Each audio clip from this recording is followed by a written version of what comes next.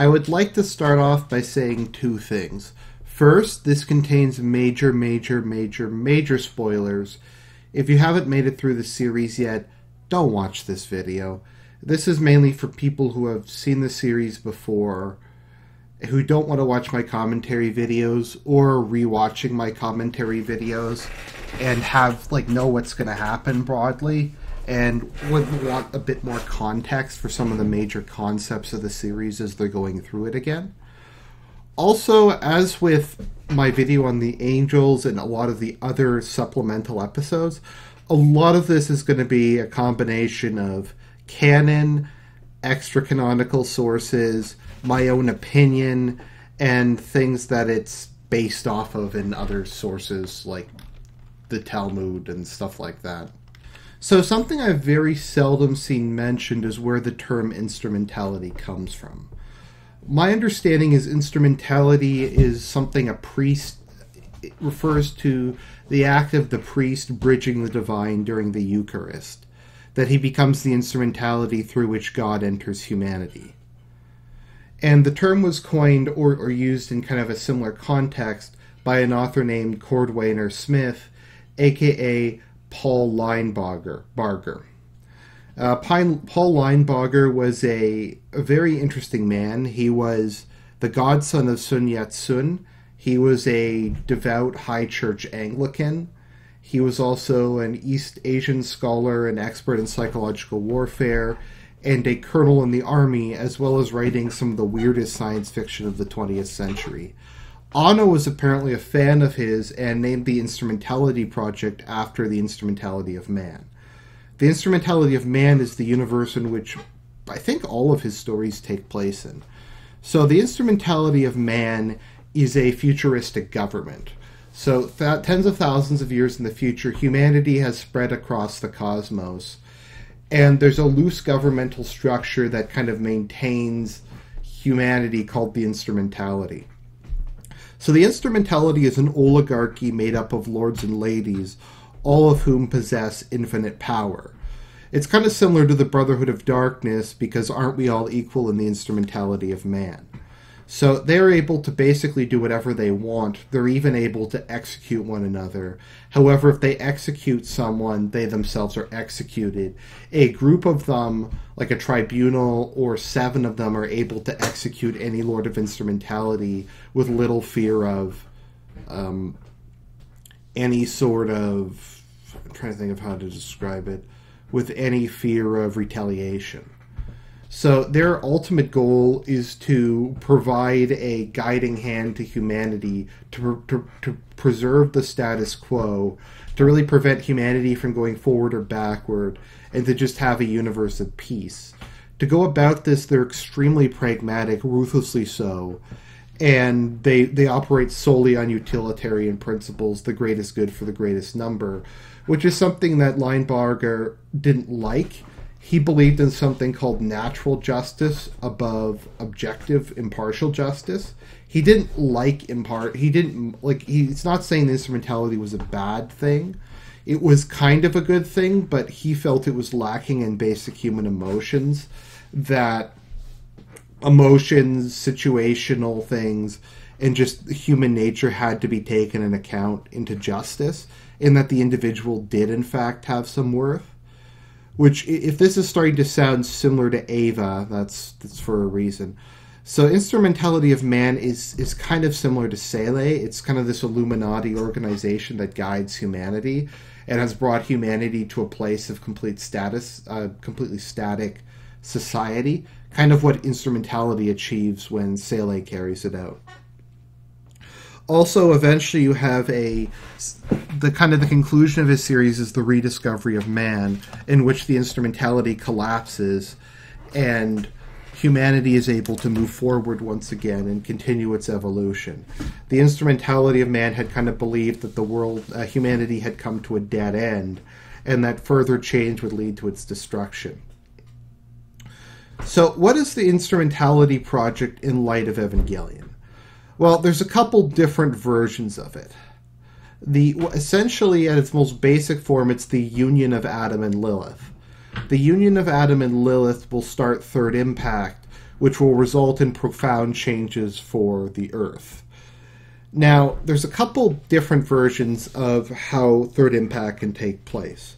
The Angels' version of Third Impact is if they reach Lilith and merge with her under their terms, they will gain ultimate power and be able to kill off all humanity and life on Earth and rebuild Earth with angelic-based life. That is, they will kill everything that possesses the fruit of knowledge and build a completely new ecosystem using the fruit of life. This is the purpose that SEELE lies to Kwaru and says that he is being sent to fulfill. If you see the special scene in episode 24, they talk about how Adam is legitimate and Lilith is illegitimate, and they send Kwaru specifically to reach Lilith, although this changes depending on the director's cut or not, with the idea of it's a suicide mission, but they lie to him and tell him that they've decided to side with the angels and that they accept the destruction of humanity in favor of God's messengers. So that's the angelic version of Third Impact. Next we have SEELE's version of Third Impact. SEELE believes that humanity has reached a dead end, more or less. They take the view that humanity is too corrupt to exist, that humans possess extreme selfishness, hatred, war, poverty, disease, that humanity has forfeited its right to any kind of salvation on its own terms. That humanity, to quote Stocker, humanity is corrupt, it must be controlled. And that's kind of been their ideology. They've been this shadowy Illuminati-like organization controlling the Earth for generations, trying to keep the status quo, trying to maintain stability at the expense of humanity's free will. So, as I've said, they're a Gnostic cult. What their ultimate goal is I think how they view it, and this is how the Gnostics viewed it, is, particularly in Manichaeism, is the individual is a piece of the world soul, or the one that's been broken off by the demiurge, who's the evil creator god, and trapped within a material prison. The body is a material prison, matter is evil, and the ultimate goal of Gnosticism and Manichaeism is to go through life after life after life and eventually escape the cycle of reincarnation and return to the world soul and become part of the Godhead again. Now, there's different versions of this. Some people attribute consciousness to the world soul, some don't. It's rather complicated, but ultimately they think that is the destiny of humanity and Gnosticism, and that appears to be SEELE's ultimate goal. They wish to return humanity to the world soul, and thus with God. Someone once described mysticism at its core being about the union of the individual with God. So when SEELE's plan is enacted, all humans lose their individuality and become part of a supreme being that's all-powerful and all-knowing. All the individual barriers between humanity that created things like war, hatred, intolerance, disease, crime, have gone away along with individuals, and humanity is one.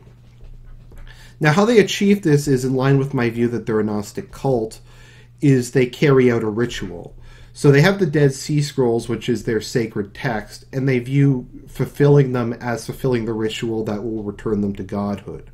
That's the kind of thing I think people have to understand about Gnostic cults and mystery religions, is a very strong focus of it is there are bearers of secret enlightenment, bearers of secret knowledge.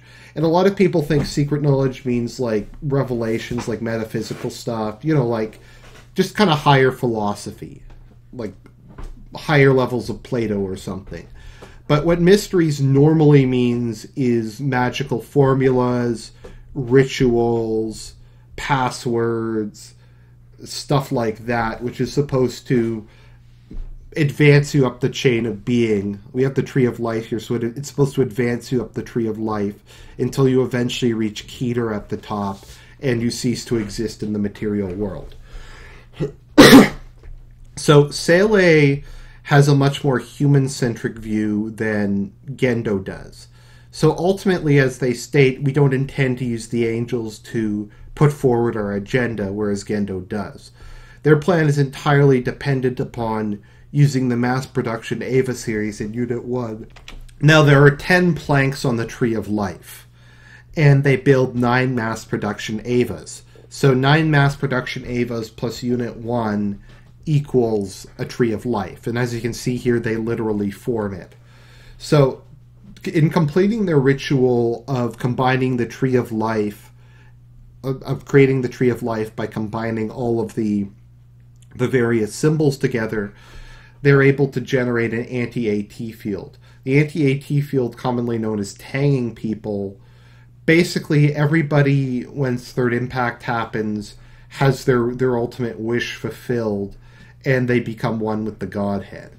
So whoever they love most appears to them and takes them into third impact. So in the case of Makoto, he's in love with Masato, so she takes him in. Maya's a lesbian, so Ritsuko comes from her. Yui comes to Fayusuke. Gendo is interesting because he doesn't meet the person he loves most. Unit 1 appears and bites his head off. Now it's debated, does that mean he's excluded from third impact? People interpret that as Yui turning on him and betraying him. I don't think so. I think what it is it's a manifestation of his guilt. I think he does get ascended, put into the Godhead, especially since he shows up in episode 25 and 26. The issue is it's his guilt. So his greatest desire is to be punished for what he did to Shinji and what he did to humanity. And that ultimately, to a certain extent, overrides his love for Yui. So I don't think it's because he gets kicked out of third impact or even that Yui necessarily rejects him, but just the fact that he suffers from immense personal guilt. So SEELE's plan really doesn't involve Adam or Lilith at all. They're entirely determined to use the mass production models. SEELE's plan is pretty flexible, though, as they're willing to just kind of accept whatever happens. When Gendo's plan also happens, they're happy to just go along with it. It seems to change repeatedly throughout the series, and that could just be plot holes and continuity gaps. But by and large, they don't really care what it takes to achieve their ends. Now, in the video game Evangelion for PlayStation 2, which threw a whole bunch of plot wrenches in, their plans changed to what they wanted was each member wanted to be placed inside of a mass production model, which is immortal. So it's a biomechanical organism that can fly and has an S2 engine, which makes it immune to death, basically, and able to live forever. And they would become immortal gods. Whether or not humanity would actually be merged is more ambiguous in that case. There's also kind of a third theory that what SEELE wanted was the return of the world soul, but them to serve as aeons or to be the dominant force within the world soul. You have this in something very similar in Sid Meier's Alpha Centauri, in which you make the planet sentient and everyone is able to upload their mind to become part of the planet, but the personality of the planet is made up of a few elites who are able to a certain extent, retain individuality and direct the god force that the planet becomes. So that's essentially SEELE's plan, is the annihilation of the self. So then we come over to what is Gendo's plan. I call it Gendo Yui's plan because I think ultimately they were in sync. Gendo seems to think in 24, at least, that he's fulfilling Yui's wish, that they both kind of ultimately had the same goal. I don't think there's really any evidence they didn't ultimately have the same goal. They might have gone about it slightly differently, but it very likely could have all been part of the plan. Gendo's Yui becoming part of Unit 1, everything else that happens in the series. I don't think there's any real evidence that she's not complicit in with all of it. So what Gendo's plan is a lot harder to determine. There's a couple major theories. One of the major theories is that ultimately all he wanted was to be with his wife again. And he was going to basically use Adam to reunite with Unit 1, and him and Yui would live together inside of Unit 1 for all time. And because he took Adam and Lilith with him, humanity would also be safe from any future impacts. So that's kind of the first theory. Some modifications of it state that he wanted to take Shinji with them so they could exist as a family together for all time. Another theory is that he wanted to put all of humanity within Unit 1. For some people believe that the purpose was to keep them in Unit 1 forever. Another theory is that Unit 1 was supposed to be an arc of sorts, that Third Impact was inevitable, and Gendo wanted to put all of humanity into Unit 1 with the idea of everybody leaving and returning to their forms once it's over. Some people also think that it was intended to be permanent and everyone would permanently be stuck in Unit 1, and it was kind of a modified version of SEELE's theory. Version. SEELE also refers to not wanting to use Eva as a personal arc, which seems to imply that's what Gendo wanted to do. There's also a theory that Yui and Gendo thought Third Impact was a good thing so long as people were ultimately able to return. That the experience of Third Impact would spur the evolution of humanity, because everybody would be able to see the hearts and dreams of everybody else. They would finally learn compassion, and people would be able to understand one another. And it would be kind of, some people have called it a group therapy session, but all of humanity would finally be able to move past a lot of its deep-seated flaws and live up to its full potential. So some people think it was just supposed to be a temporary thing. Everyone would become one with the Godhead and then re-separate. So whether or not what Gendo's ultimate motivation was, is he does say death creates nothing, and he seems to be at least somewhat opposed to SEELE's plan, which is for humanity to eternally exist as the Godhead. Unfortunately, we don't really know exactly what everybody's plans are, because they change constantly in line with whatever the scenario of the week is, and it is very confusing. As to what Yui's plan was, I think it's safe to assume it's similar to Gendo's plan. Whether or not he altered it somewhat to achieve his own goal of being with his dead wife again, I'm not really sure. But what winds up happening with Instrumentality is humanity is entirely merged into one, with the exception of Shinji. It seems like, in contrast to either SEELE or Gendo's plan, Third Impact is dominated by Adam and Lilith. And Adam and Lilith, rather than destroying the planet and starting over, both in their lifetimes came to greatly respect and love Shinji. And they decide that he is a fundamentally good person and one worthy of making the decision as to what the ultimate fate of humanity will be.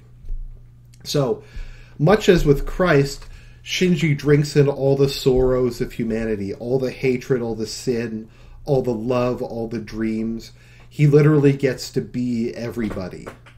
Which is, if we look at what happened with Christ, when he was on the cross, took in all of humanity's sins, the punishment for everything wrong humanity had done, all the sorrow in the world, all the hatred. And much as with God, Shinji had to make a choice. Was humanity, in spite of all its hate, all of its evil, worthy of salvation? Was it worthy to continue to exist? Was there inherent meaning in it? Kaworu and Rei both seem to think so, but they left the ultimate choice with Shinji. Would he destroy the world or redeem it? Would humanity end and be replaced with a perfect successor that lacked any human characteristics? Or was the perfect successor actually inferior because it lacked all the things that make life interesting and that make life meaningful? Ultimately, I think what Shinji decides is that despite his fear, etc., humanity succeeds to exist. In episode 26, he finally comes to terms with the fact that he's not actually a bad person and people aren't nearly as negative as he believes they are. That in truth, most of his suffering is self-inflicted. I'm not blaming him, but that comes from his own insecurities, his own depression, and that he has many people around him who love him and care for him. And because of that, and because he kind of realizes that everybody has that, he ultimately decides to redeem humanity. Fuyusuki says, "I'd rather live in the real world, no matter how contaminated by sin it is," and Rei refers to life saying, "It's bitter, but it's warm." So ultimately, Shinji makes the choice to end Instrumentality, and humanity is allowed to come back. Anyone who wishes can remain part of the Godhead, and anyone who rejects it is able to come back as a normal person.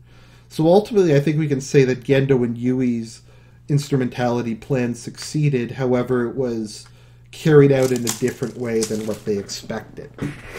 So that's my attempt to explain instrumentality. I hope that made sense. If anybody has something else they want to add to it, let me know. I might have to redo this once we get closer to the end. But yeah,